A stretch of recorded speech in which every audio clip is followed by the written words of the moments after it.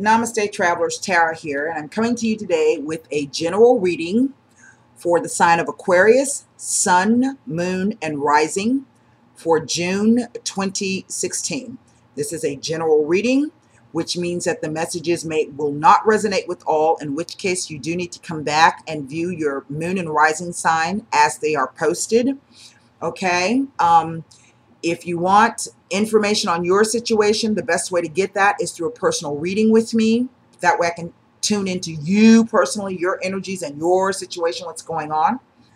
A brief little rundown here.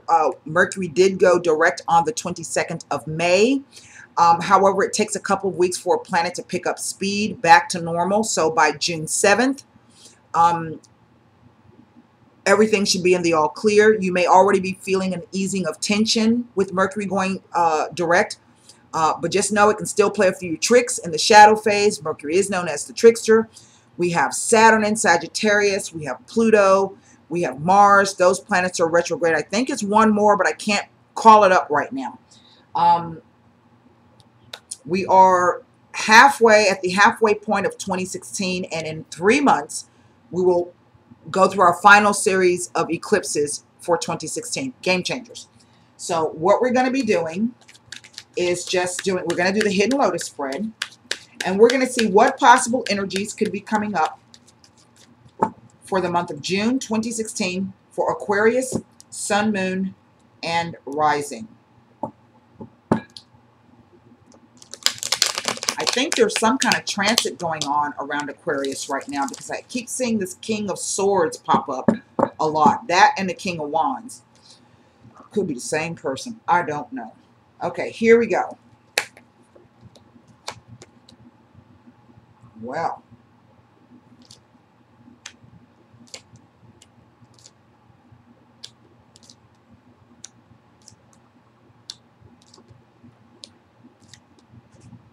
Moon in Aquarius.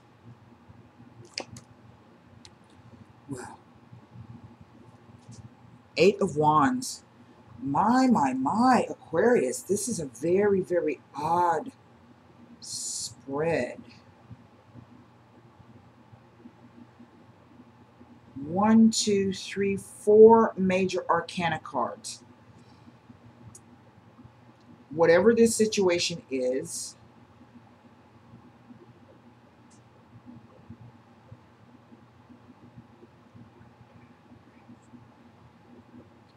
you have some modicum of control over it. Not quite. I think there are some elements. I can tell you off the bat, whatever this is, we have the Mars-Pluto retrograde.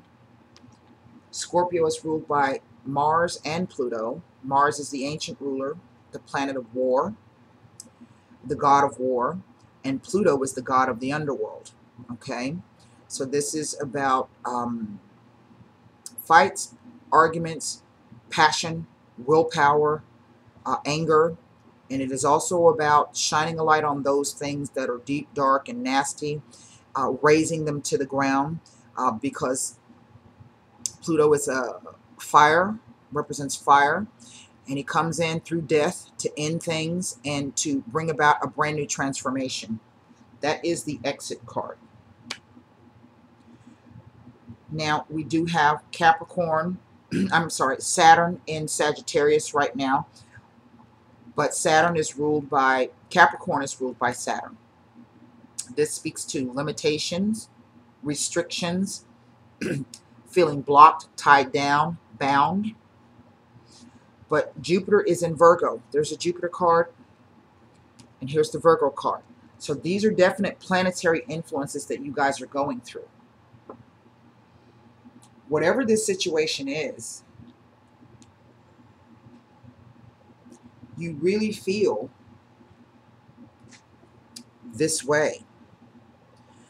Now, as you can see from the imagery of that card, it is a mocking of social norms. The Hierophant has the exact same pose, but it's done differently, right? And those two people bound at the base of the devil's little podium there, those chains are very, very loose. They can remove themselves. This could be an addiction. It could be staying in a situation that's not good for you. But it could also be playing devil's advocate, because we do have Aquarius, and Aquarius is a very, very highly intellectual, mental side. They live on the mental realm. So this could literally be playing games, taking a risk. All right? A mental game is what this could be.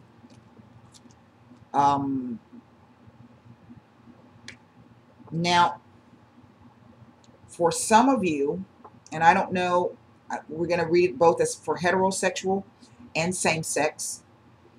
I'm not exactly sure what this is. It doesn't read like a romantic relationship. It doesn't really read like a work relationship. In one respect, this line does. With the major arcanas, this is a spiritual relationship or a spiritual issue is what this is. And there is some confusion around it.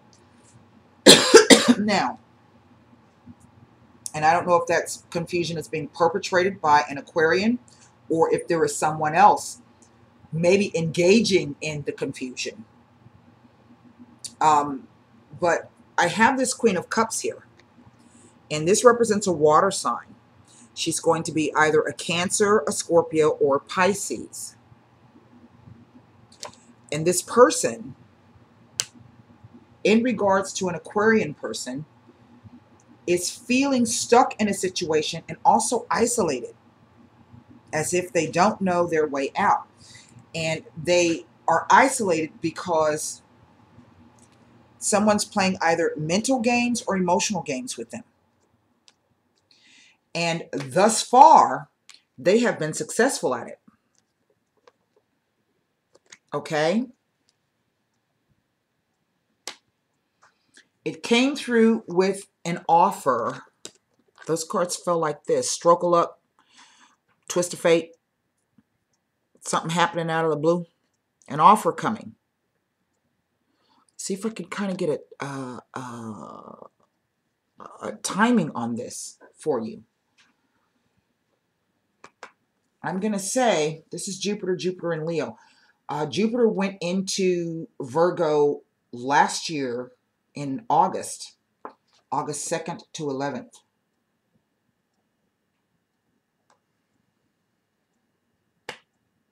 Now, if this person is not a water sign, it is someone who has these very, very soft, kind qualities.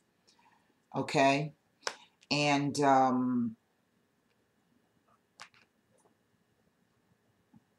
this offer was karmic, the devil and death, with the wheel, the three most karmic cards in the deck.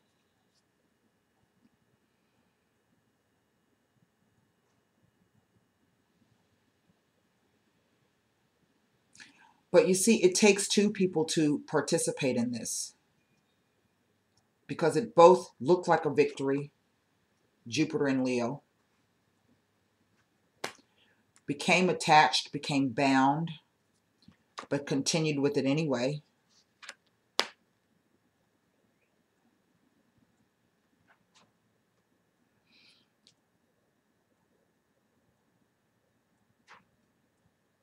The moon in Aquarius,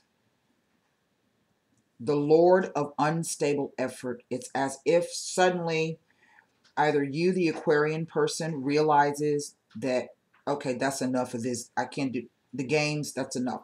Maybe this person is playing, because this queen can also be quite manipulative in her own way. Okay. So maybe this is two people who have come together. One definitely of the Aquarian sign, and the other person, if not a water sign, someone who has those qualities. And this was, it might have been fun while it lasted. The sex was great. But there's something not, it's going to end. And if it hasn't, it's on its way out. quite swiftly. Someone is going to be leaving. These are things set in motion.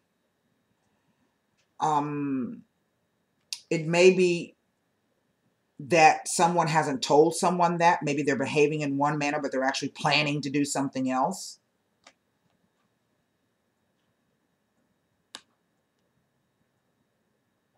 They've taken a break to contemplate and think. Because really, who wants to be stuck in this energy of the devil? And the devil is not always bad. But as I can see from here, the fun's already been had. It doesn't look like it's fun anymore.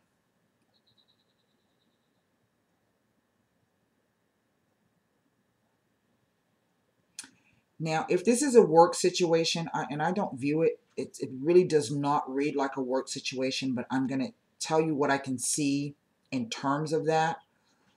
It could very well be that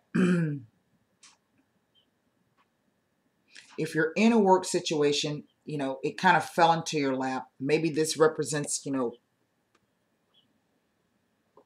falling in love with what it is you're doing, or you thought you were going to fall in love with it, but when you got there, it turned out to be something totally different, as if someone hid the truth from you, okay? And now you're trying to go in within yourself, Aquarius, to try to figure out what the hell you're going to do, but you already know that it's going to have to come to an end, and you're just going to do so quite suddenly. May not even give notice. The devil, as if to say, screw you. I'm out of here. I want to take a look. This is a very odd spread, especially this last row. As if even the cards are saying, you know, you've even been lying to yourself. The moon with the hermit. You've been deceiving yourself about a situation, and that has to come to an end. In fact, you don't have a choice, because the Wheel of Fortune says that it will come to an end. You're supposed to take up the message or the banner and try to move through this as quickly as you possibly can.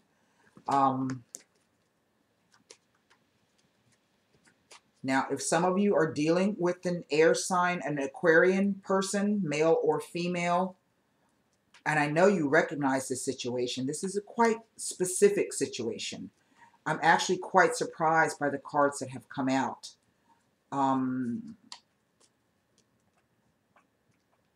Hanging on just because the sex is good, or hanging on because there's something that someone is doing that makes you feel good, or that you enjoy doing with that person, but you know that it's really not the best thing for you to do. This is on both fronts.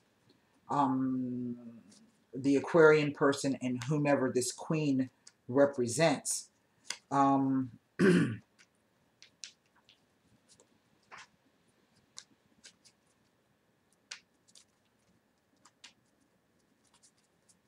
and Aquarius. Moon and Aquarius. The Lord of unstable effort.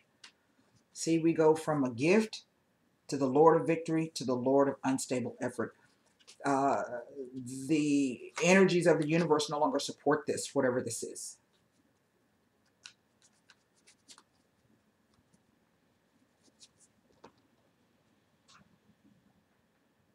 I can't read this. This is the Lord of swiftness. And look what came out underneath, the Lord of sorrow.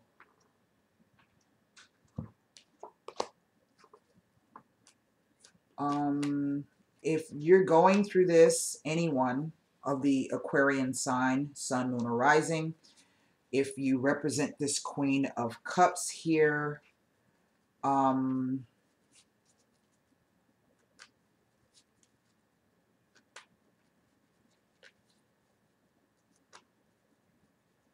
you will move through this space. It won't be easy, but you'll move through it. Let's take a look at what the devil is trying to tell me. It's the fun has really gone out of this. I don't think there's really anything left to salvage. It's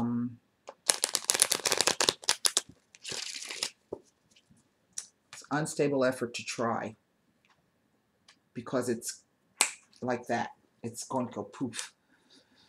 That's what that Eight of Wands is telling me. This is literally somebody moving away, getting on a plane and leaving. And whatever has been set in motion can't be stopped now. It's inevitable.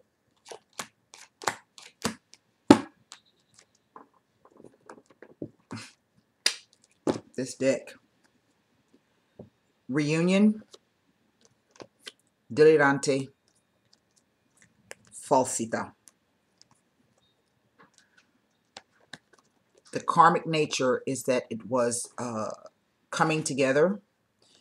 There have been lots and lots of ugly things happening. These people are drunk, so it could have been a lot of drinking, stuff that was hidden. It could be drug abuse. It could be physical abuse, something hidden and something that has kept you chained. I feel basically that it was just good sex, okay? But there was never the right intention. It was a surface kind of a thing. And the universe brought this about because somehow or another, this person in this situation is there to teach you this lesson, to clear you of something.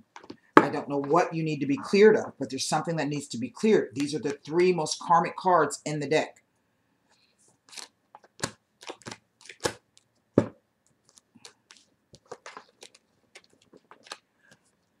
This is the card of deceit. This is the card of spying, stalking, saying one thing and doing another, behaving in a deceitful manner, or just flat outright lying and cheating. I've also seen this card talk about a home move, and I have to bring that up because the three cards are the Prigione, the Casa, and the Alegria. And in a sense, what it's telling me is that this could have been a situation where there was someone who was married or in a relationship and they've been sneaking around with this other person. They had never planned on leaving, okay? And so when they're not with you, they're out with their family and their friends. That's why you're in this space. Be you then the Aquarian or this person who's represented. This is speaking about two people. I want to see whatever this, I want to see what the eight, I don't need to look at the death card. I don't need to look at that. That tells me that it's over. It's final. No one can escape death, no matter how it comes. When situations have reached their normal, natural conclusion, that's it. It's done. Let me see what this Eight of Wands is talking about.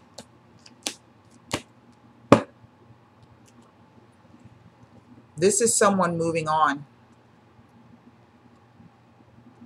This is about someone moving on. Someone has already made the decision that there's a new something coming up. They may not have even found it just yet, but they're already on the lookout for something new.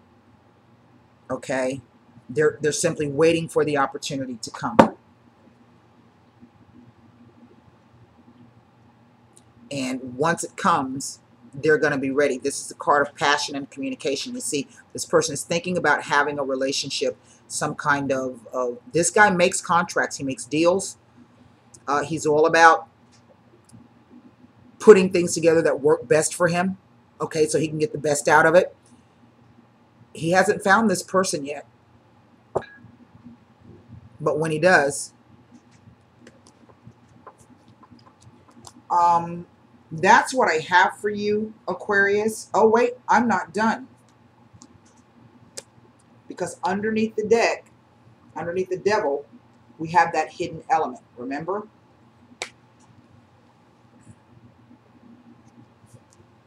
Remember I said it hasn't happened yet? Something brand new coming up.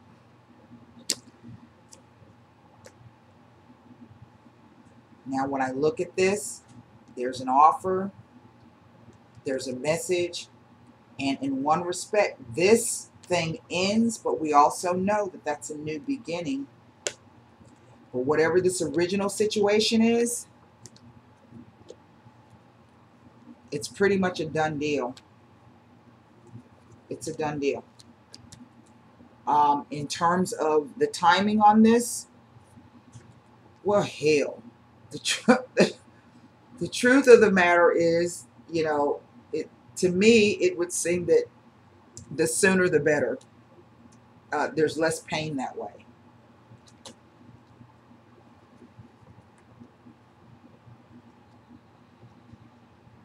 And this is 3 people in a situation,